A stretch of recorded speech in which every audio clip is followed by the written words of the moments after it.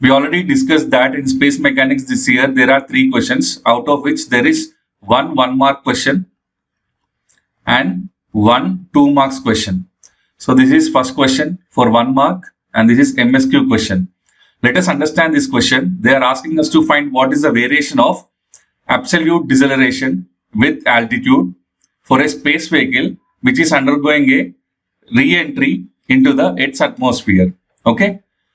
So see, we got 3 options from the students. Let me draw this one. So this is H and this is deceleration dV by dt. And we got one option like this. And we got one option like this.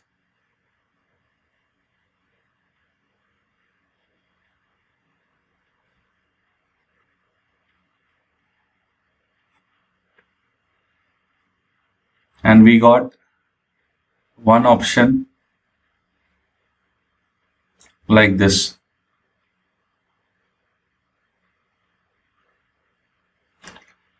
See, dV by dt and this is H.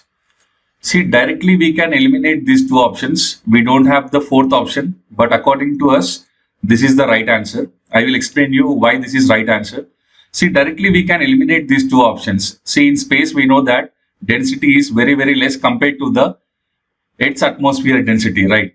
So when a body is entering from low density area to density area, it cannot be directly decelerating like this, directly dropping dV by dt like this, okay? Or it is not even possible that it will increase like this, okay? So according to us, this is the right answer. See, a vehicle, when it is re-entering from the space, it takes some time here. It takes some time to enter into the denser layers of the atmosphere. We have the layers here, right? So when a vehicle is re-entering from space, takes time to enter into this denser layers of the atmosphere. So deceleration starts gradually like this. So deceleration starts gradually like this and it reaches a maximum value. So this is the maximum value. Okay. It reaches a maximum value, then it drops slowly. So according to us, this option is the correct answer. But by seeing these 2 graphs, directly we can say that we can directly eliminate these 2 options and we don't know what is the 4th option. But according to us, this option is the right answer. I explained you why. When a vehicle is re-entering from space, it takes some time to enter into these denser layers. Okay. So it takes some time here and reaches some maximum value and it starts slowly dropping now. Okay. So this is the right option for this question. Now let's go for the next question.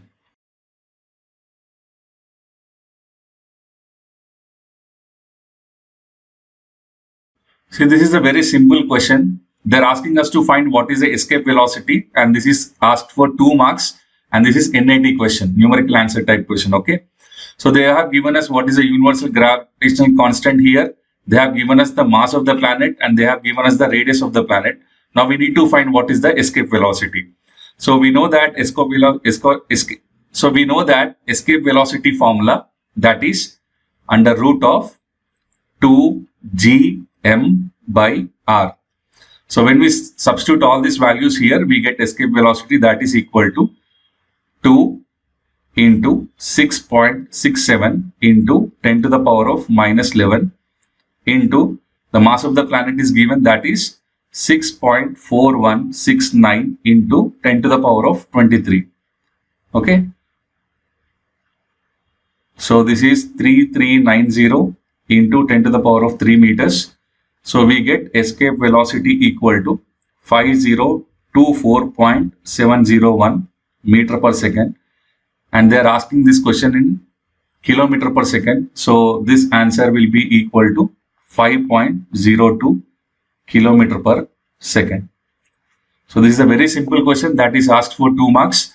So this is gifting 2 marks for the aspirants. Now let us go for the next question.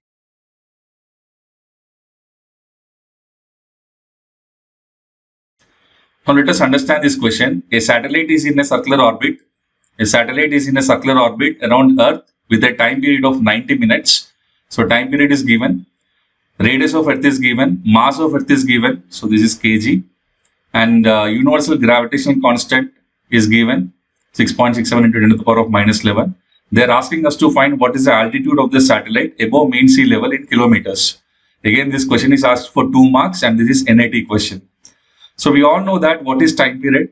Time period equal to 2 pi under root of Re plus H whole cube divided by GME. Okay. So this is nothing but, see, we need to find what is this H value, altitude of the satellite. So how to calculate? If we simplify this equation, we can find this H value, right? So here T is given, that is 90 minutes, but we have to convert this into seconds because we have G here in which we have Newton.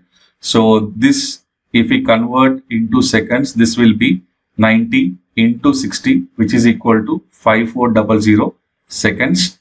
And radius of Earth is given, that is 6370 into 10 to the power of 3 meters. So we have all the values here. So we need to simplify this equation first. So if we square this equation on both sides, this is T square 4 pi square Re plus H whole cube divided by GME. Okay. So this will be T square GME divided by 4 pi square, which is equal to Re plus H whole cube. So this equation will be GME T square divided by 4 pi square 1 by 3, which is equal to Re plus H. Now we need to find this H value. So H equal to GME T square by 4 pi square minus Re. So now if we substitute this value, so here it is power 1 by 3. If we substitute all the values in this, we will get the altitude of the satellite here. Okay. So let's solve this.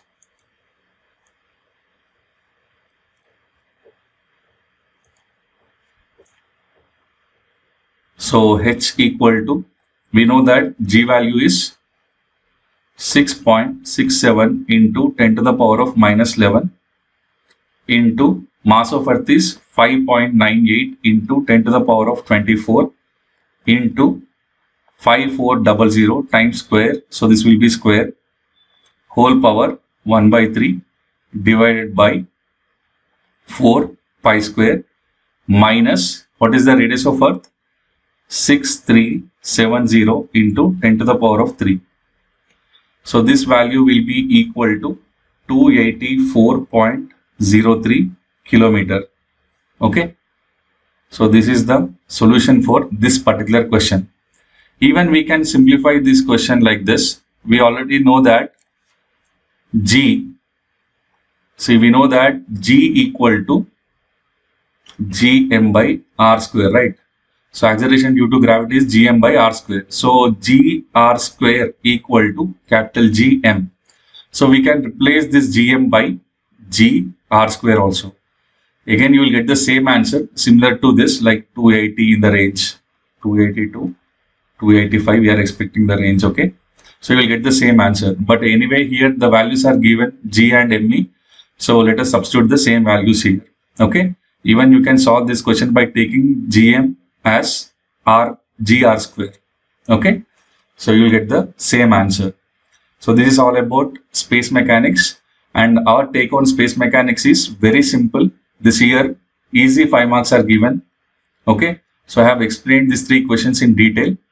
And if you feel that this video is helping you, please share it with your friends and subscribe to our channel for more regular videos. Thank you.